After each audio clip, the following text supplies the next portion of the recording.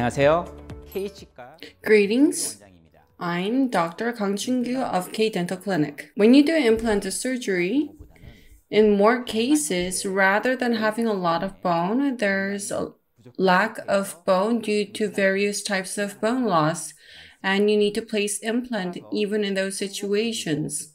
In order to place an implant which is successful and has good prognosis, you need to conduct a GBR. In this lecture, I'm going to talk about what needs to be considered for successful GBR, and I'm going to talk about bone graft as well as membrane.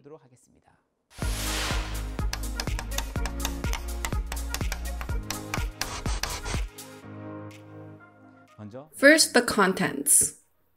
Let's look at the overview and principles of successful GBR. The two main parts of GBR, clinical cases, and then I'm going to finish. Why do we need GBR? It is well shown in this image. As you can see, in number 16 and 26, implants are placed.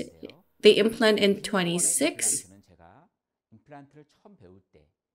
When I first learned implant, I only focused on placing implant where bone was. And the implant in number 16, I did appropriate GBR and completed the case.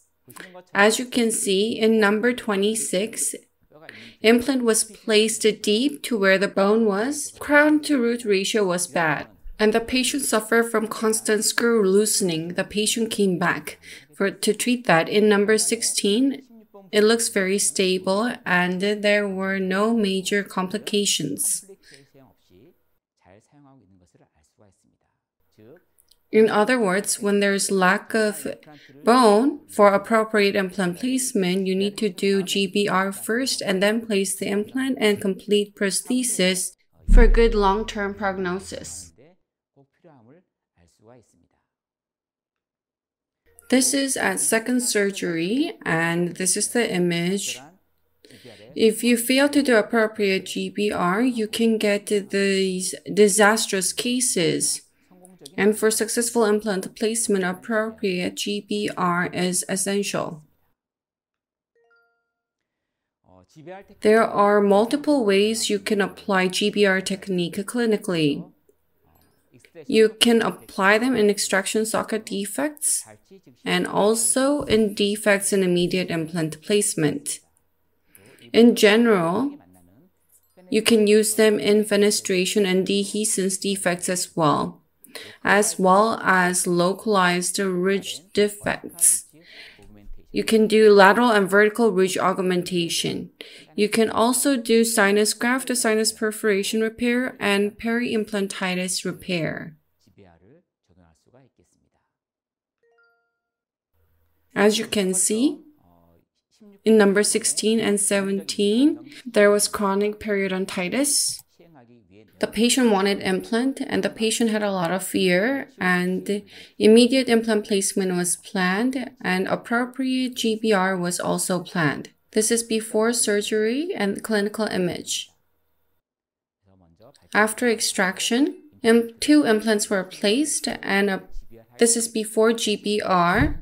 After that, this is the image. Healing was done nicely, and the X-ray and clinical image show prosthesis completion. After extraction, if you do appropriate GBR, you can get nice implant results. In number 47, due to advanced periodontitis, the patient came in for implant. There was a lot of bone resorption, so implant placement seemed difficult. For staged approach, GBR was planned. This is after GBR. You can see that the resorbed situation has been improved so that we can place an implant. In such a case, there's no issue in placing the implant and completing prosthesis. Through appropriate GBR in areas where implant seems difficult, you can make it a more easier situation.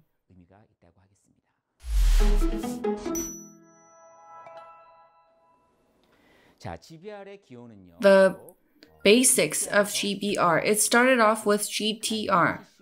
In other words, guided tissue regeneration. As you know, due to periodontal disease, bone resorption and periodontal pockets can be formed after curettage membrane is used to block a connective tissue and epithelial tissue and selectively grow cells deriving from periodontal ligament, resulting in the regeneration of periodontal tissue, periodontal ligament, cementum, and alveolar bone. And this has led to GBR. This stands for guided bone regeneration. It's a surgery that promotes bone regeneration by using a membrane that is placed on the bone defect in order to secure space and block other cells, except for bone cells, from entering into the bone defect. As mentioned, GTR is related with natural teeth, and GBR is related to dental implant, and it is in relation to reconstruction of alveolar bone. Let's look at the terminology. Repair means the damaged function or architecture is not fully recovered, and it just means wound healing of a tissue. On the other hand, regeneration is a full reproduction or reconstitution of the damaged area.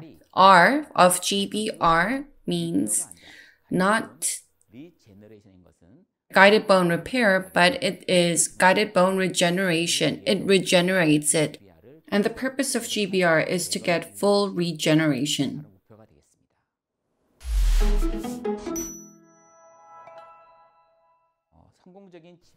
Let's look at the principles for successful GBR.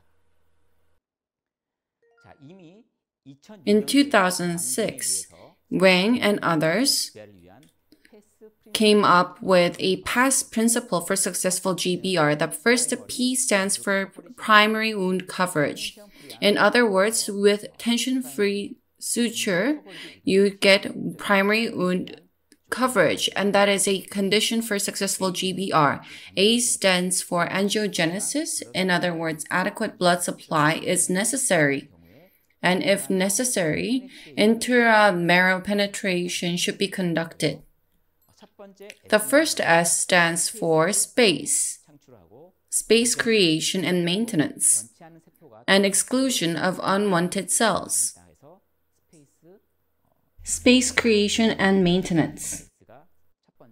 So that stands for the first S, and the second S stands for stability of wound and implants. In order to make a solid bone, you need to fixate a membrane stably. As you can see, after you apply the membrane, using bone tack, the membrane is fixated. First, primary wound coverage. Let's compare the cases above and below. There's a stark difference. Below, there is nice primary wound coverage and healing is done nicely. In the case above, there's wound dehiscence and secondary healing was done. Which has better GBR result? Obviously, the one below where primary wound coverage occurred nicely. Solid and sufficient amount of bone has been formed. In the case above, in the area where bone graft was done, the bone resorption has occurred to a certain level. In order to have successful GBR, primary wound coverage is necessary.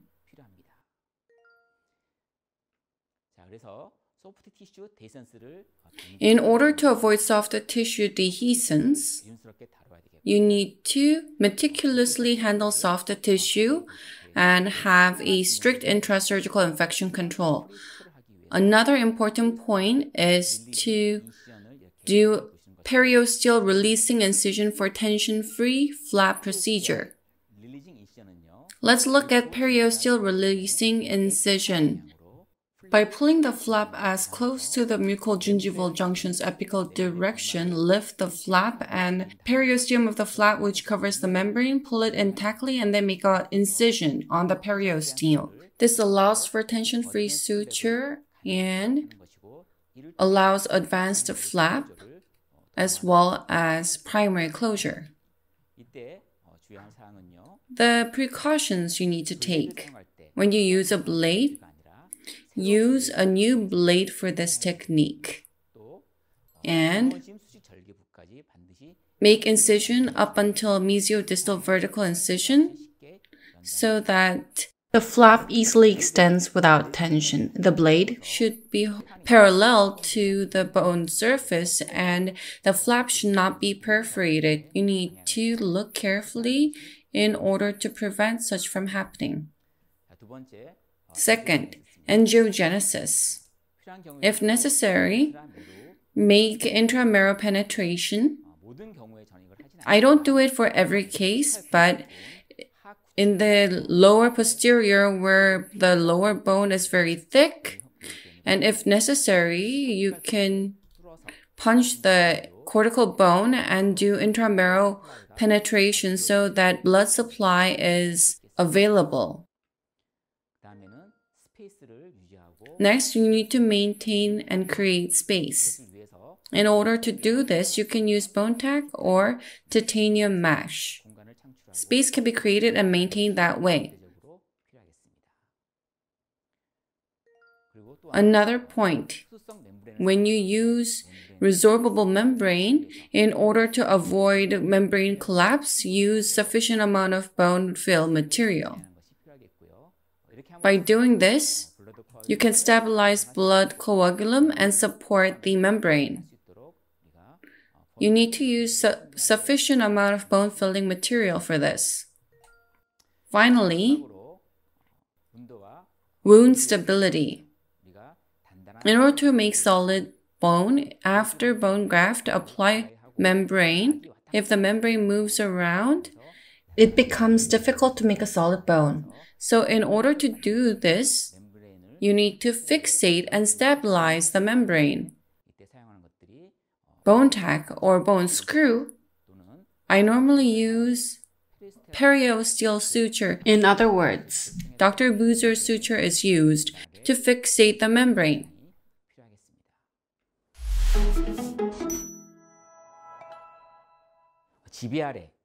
Two main parts in GBR.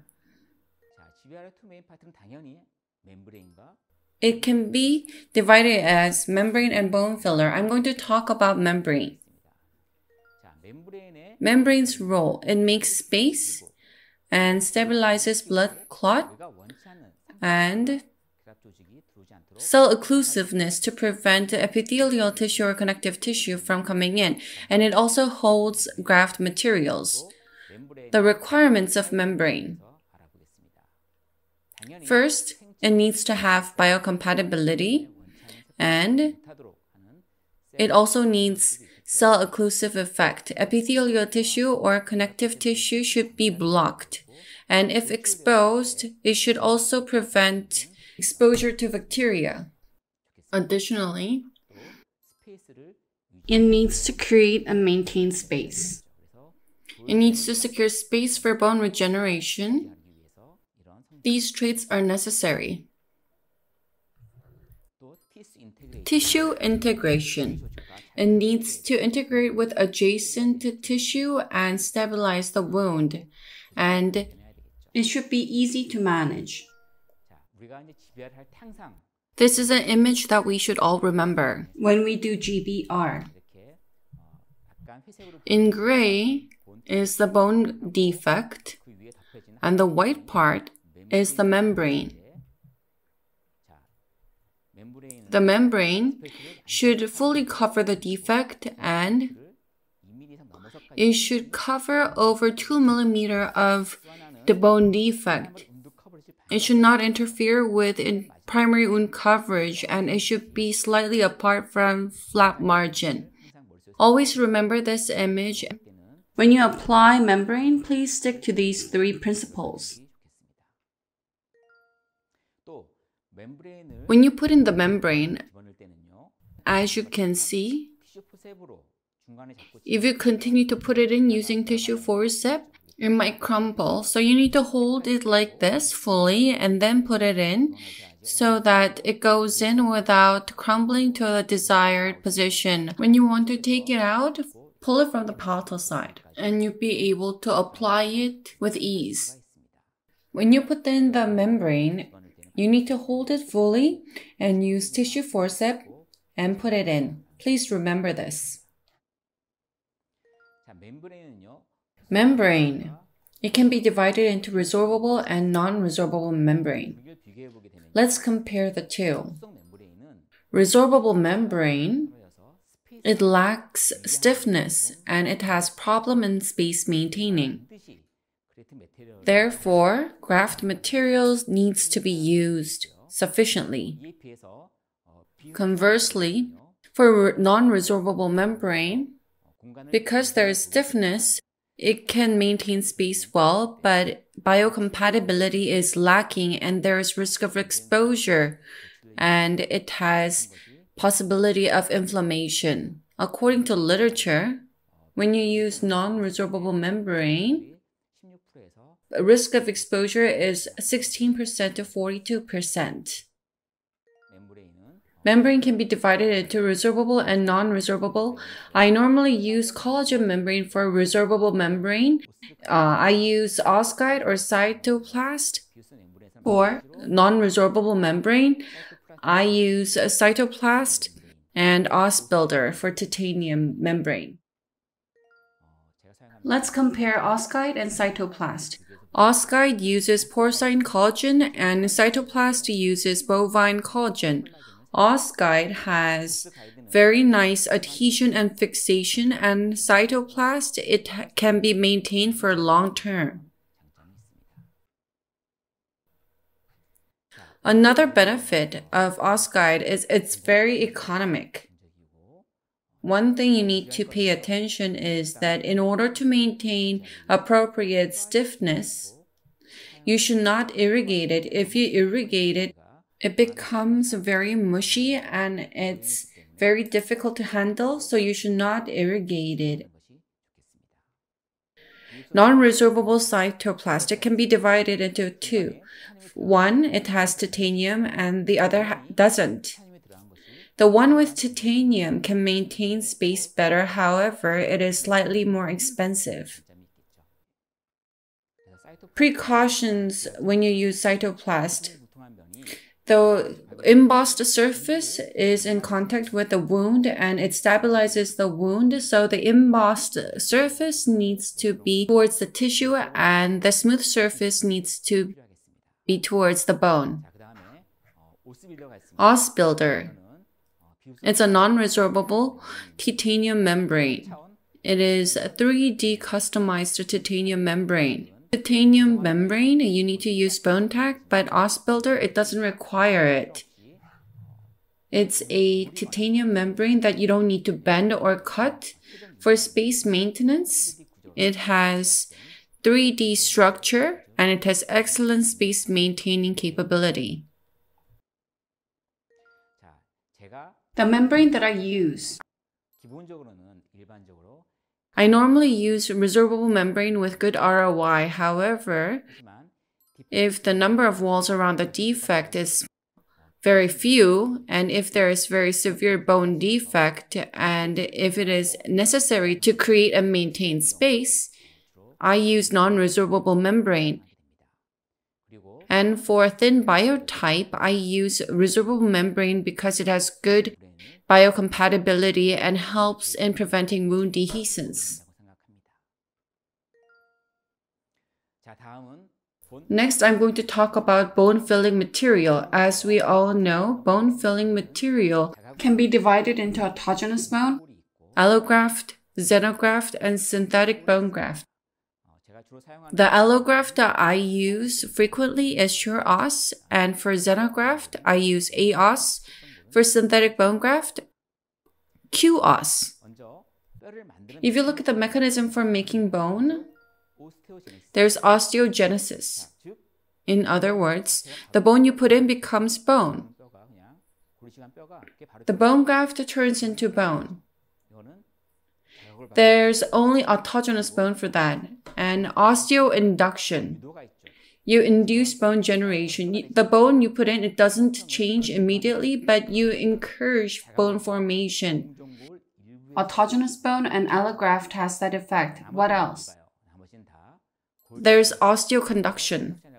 In other words, you maintain space and you help formation of bone. That is osteoconduction.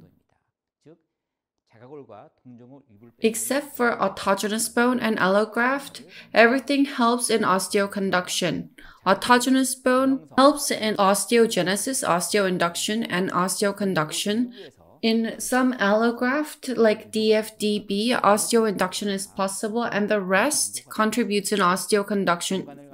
It creates and maintains space to encourage bone formation. The rest, allograft, xenograft, and synthetic bones contribute in bone formation in this way. Let's look at the bone fillers. There are requirements for that. First is high osteogenic potential. It needs to accelerate new bone formation. Another point is it should maintain the created volume. It shouldn't be resorbed too quickly, and it should be maintained for a long term. Ironically, the two have contrasting concepts. In terms of bone regeneration, autogenous bone is good, and xenograft lack efficiency. However, in terms of maintenance, xenograft and synthetic material is better, and autogenous bone and allograft falls behind. For effective GBR, next to the exposed fixture, you should use autogenous and allograft material and induce bone regeneration, and on the outside, use xenograft or synthetic material that does not resorb quickly and maintain space. In other words, use sandwich technique or layered graft. This is the effective way to do GBR.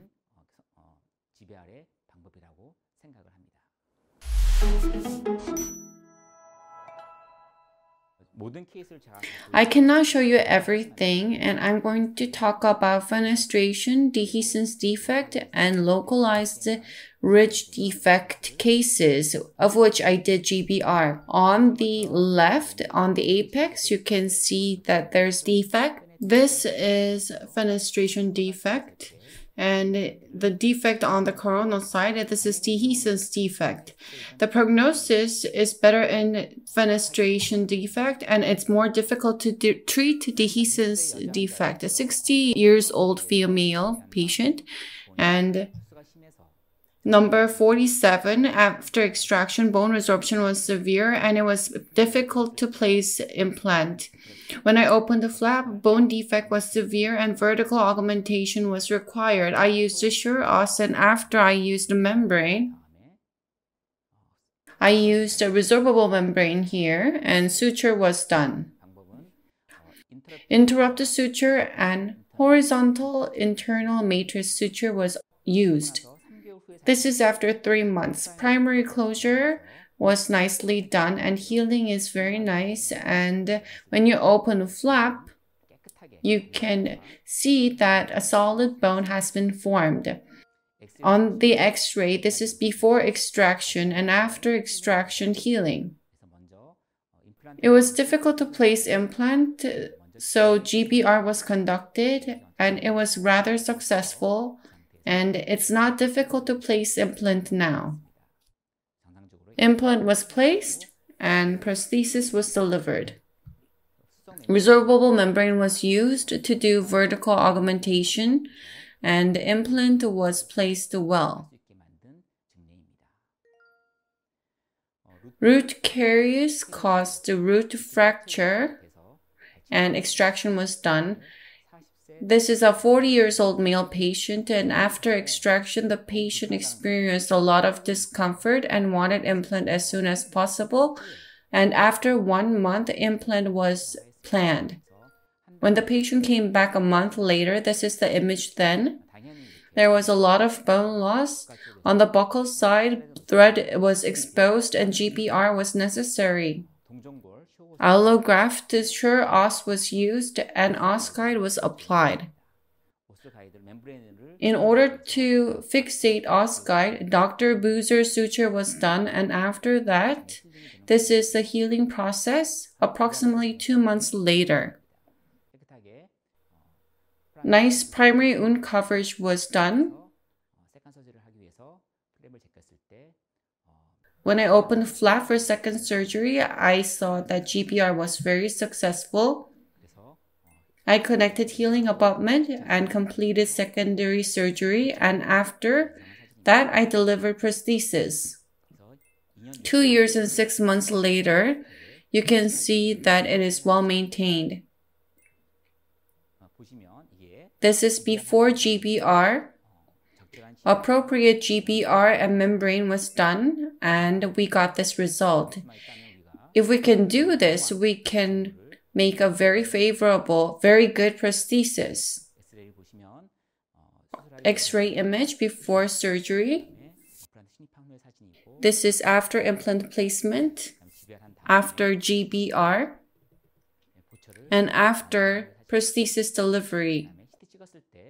CT image on the buccal side bone defect has been well treated. 2 years and 6 months later, we can see that it is well maintained. In upper right quadrant, in number 4 bridge, there was a problem and tooth number 13 was extracted. The root was very deep, so it was difficult to do immediate implant placement. In number 13, socket preservation was done. 14 and 15, immediate implantation was done. After extraction, flap was reflected. As you can see, there was very thin bone. There was a lot of bone resorption, so implant placement was very difficult. In number 14 and 15, ridge augmentation was done. And in number 13, where the tooth was extracted, ridge socket preservation was planned. First, I used allograft os, and on top, non-resorbable cytoplast membrane was used. Suture was done. Membrane was removed 2 weeks later. If I were to do this case again, I would not have used just one membrane. In the area where socket preservation was done, I would have done open membrane technique and removed it 2 weeks later. And for number 14 and 15, in order to maintain it longer, I would have done it separately, but I just used one, and I think I could have done better. Anyway, I removed it, and this is 5 months later. This is when I tried to place the implant. So GBR was rather successful, and I placed the implant. This is after implant, and additionally bone graft was done. 1-stage surgery was done. This is how I did the treatment. I formed Palachi flap and did crisscross suture, and after that, prosthesis was delivered. As you can see, before GBR and after GBR, it was very difficult to place the implant here, so GBR was done appropriately, and now we can see that there's no problem in placing an implant.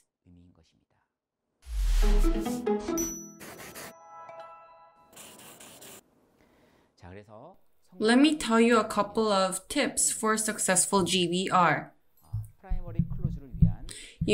When you do releasing incision for primary closure, you need to use new bone blade, and before bone graft, if you do it after, the bleeding can get excessive and the bone graft material can get all over the place. So before that, you need to do releasing incision for primary closure.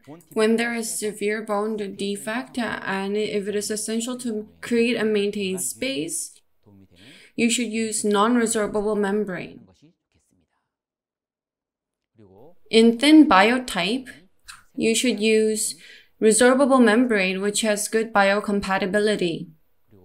Exposed fixture around that, you should use autogenous or allograft material, and on top of it, you should use xenograft or synthetic material that is not observed for a long time. Layer graft should be done. It is very difficult to just place implant without additional procedure. There's barely such case. And among additional procedure, GBR takes a huge percentage. Because the importance of GBR is increasing, I've talked about GBR and I hope you were able to organize your thoughts on it. Thank you for watching.